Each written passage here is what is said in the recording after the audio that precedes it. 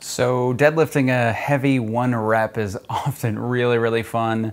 Not much feels quite as cool as doing that, but most of the time you don't want to get stuck testing your strength, testing your 1 RM, your 1 rep max, testing how much weight you can use. You want to spend more time building that strength. And to do that, you're going to need a few more reps, right? Because strength has somewhat of an endurance component to it. And so you have to kind of figure out, how am I going to do my reps? Do I want to touch and go off the ground, or do I want to reset between each rep? Now, I've kind of always been, most of my development, I've thought that the touch and go is kind of like hands down the good one to do, because it'll get you more reps practicing how to get that tension started in the bottom, rather than turning a RDL from the top and just hanging on to that tension and coming back up. Now, if you're doing 1, 2, 3, 4, or 5 reps, I do like the idea of resetting each rep. Maybe not standing up and doing your whole ritual and everything again, but kind of letting the bar relax, losing a little bit of your tension, and then refinding it before you push and go again.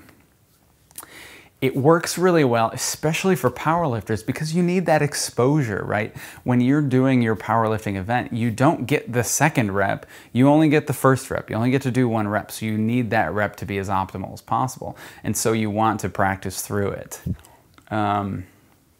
If I am doing just general training though, is there any real issue with doing a touch and go off the ground?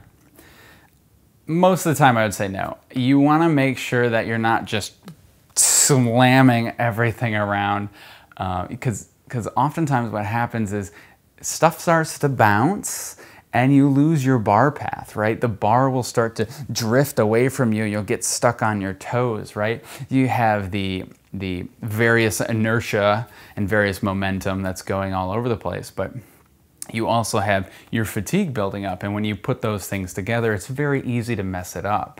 So especially as you get later on in your set, you probably want to slow down a little bit. You want to keep that control so that you know you're doing it correctly or effectively, and you're not losing your bar path, you're not losing your leverage while you're doing everything.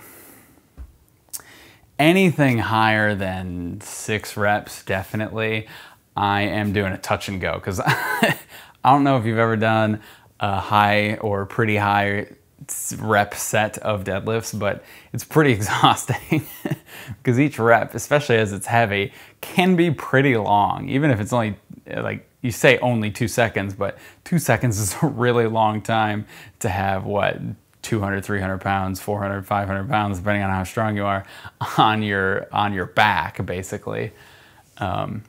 So the touch and go has its own variation, or it has had its own benefits.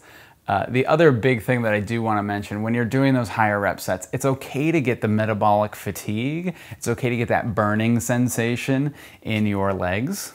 And the touch and go kind of encourages that, right? You never let go of the tension, and the blood never perfuses everywhere, it never clears out all that stuff. And so it builds up that burning, and it gets you used to it, and it makes you a little bit tougher, but it also signals a little bit more hypertrophy stimulus. It tells your body to put on more muscle. And so when I get down here, even though I might be slowing down to make sure I keep my bar path and tension and just leverage like we were talking about, I might just tap, like maybe there's broken glass on the ground, and I just initiate back up. I rip that bar right up. Big things are, if I'm doing higher rep sets, I do want more fatigue. I do want more metabolic fatigue.